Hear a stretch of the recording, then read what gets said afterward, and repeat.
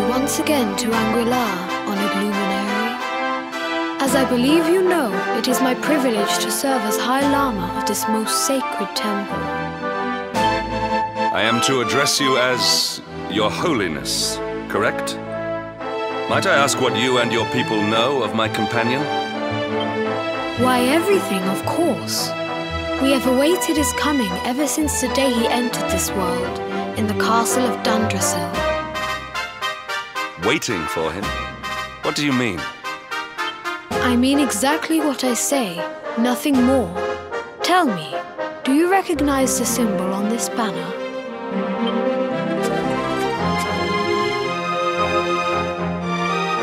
It is the emblem of Dundrasil. Since the age of heroes, the princes of that nation have come here to train with us for 6 years of their youth. Your young friend was born a prince of Dundrasil. Thus did we expect him to come here as a boy and study under the great Grand Master Pang. Sadly, that was not to be. So if fate had been kinder, you would have spent a good part of your childhood here. What of his tutor, this Grand Master Pang you speak of? When the Lord of Shadows brought the world tree low, the Master set out to summon a magical mandala to protect the temple from destruction. The spell succeeded, but its power was too great. Grand Master Pang did not return. A noble sacrifice indeed. Now that the Master is gone, it falls to me to guide you. Come to the field of discipline. It lies behind this hall. There is something you must see. It is a shame that the Grand Master cannot be here. I would have liked to meet one so noble. Come, let us see what His Holiness has in store.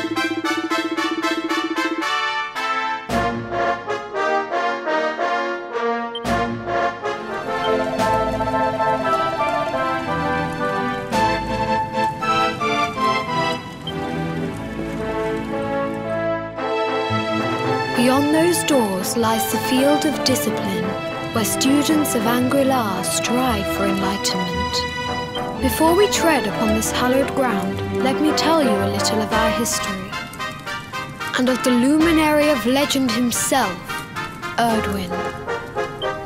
Before setting out to defeat the Dark One, Erdwin came to our temple to learn from the Wise Ones, who made their homes here even then. The first Grand Master, i.e., accepted him as a disciple and trained him in the secrets of spiritual realization. But he did not train alone. During his time here, he met someone who would change his fate forever. Who was this person? Another of Ai Yi's disciples, a young mage whose talent outshone that of all who had come before. A man named Morkant. Erdwin and Morkant would train together every day, each striving to outstrip the other. Though they were fierce rivals, they became firm friends.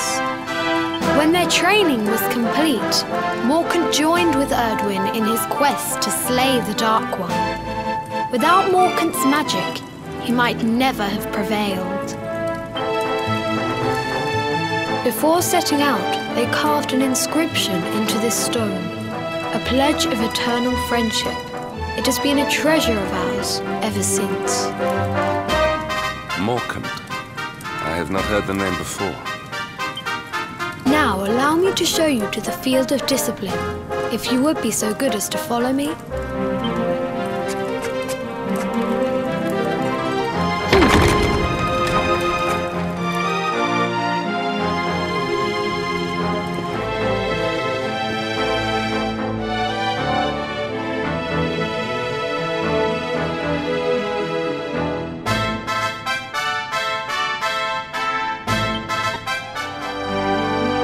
Welcome to the field of discipline. Since the age of heroes, many a would-be warrior has spilt sweat and blood upon these flagstones. If your karma had been different, this is where you would have trained under Grand Master Pang, like all the princes of Dundrasil before you. I have brought you here so that you might stand in the footsteps of your ancestors. An unbroken line leading all the way back to the Age of Heroes. Even your grandfather, Lord Robert, completed his training here. The memory of his achievements shall live long in the temple's memory. His achievements? Pang was a harsh master. With this implement, disciples whose efforts were lacking were given motivation directly to their fundament. It became known as the Naughty Stick. During the course of his 6 years of tuition, your grandfather's right honourable posterior was paddled an unprecedented 10,000 times. The tale of Lord Robert's road to enlightenment lives on to this day. Every disciple knows that he must focus at all times, lest he face the same fate.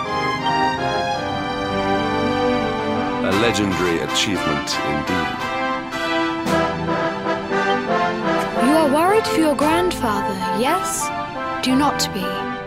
Lord Robert overcame every challenge set for him by the Grand Master, and emerged stronger every time. The fall of the World Tree would not have been enough to extinguish one so resilient. He is alive. I sense it. Tonight there will be a modest feast in the High Hall to celebrate your long-awaited arrival. We would be greatly honoured if you would join us. We may not be able to aid you as we would have done were Master Pang still with us, but in this respect at least, we can provide.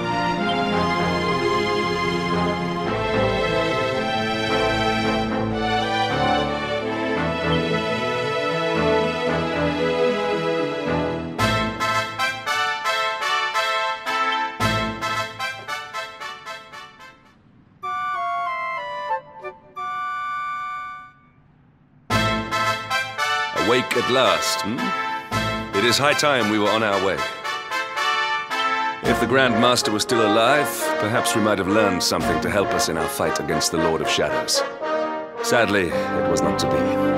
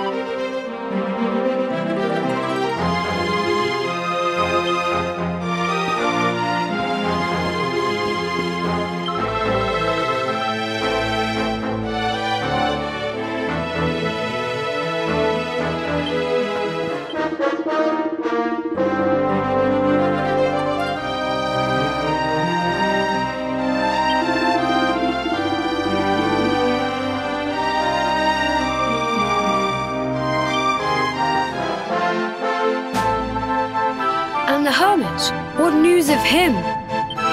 Forgive us, Your Holiness. The monsters on the mountain path were too strong. We were unable to reach him. I see. Your Holiness, is there a problem? Yes, Sir Hendrik. I fear there is. You see, 2 weeks ago a hermit visited us, unannounced. Then just as suddenly departed for the top of the mountain. Alone? Whatever for? That I do not know. The moment he heard that Master Pang had passed away, he ran from the temple. He was last seen climbing the path to the summit.